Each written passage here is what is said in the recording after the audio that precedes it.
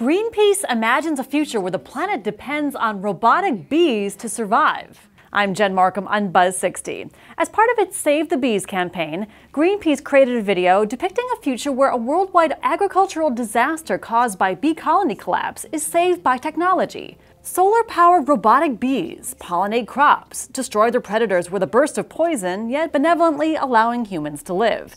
The video ends with Greenpeace asking, should we create a new world or save our own? It may sound far-fetched, but the idea of robotic bees replacing the globe's declining bee population isn't science fiction, it's from science headlines. Last year, Harvard roboticist miniature robo-bee took flight, and the team is working on programming the bee to actually detect and pollinate flowers.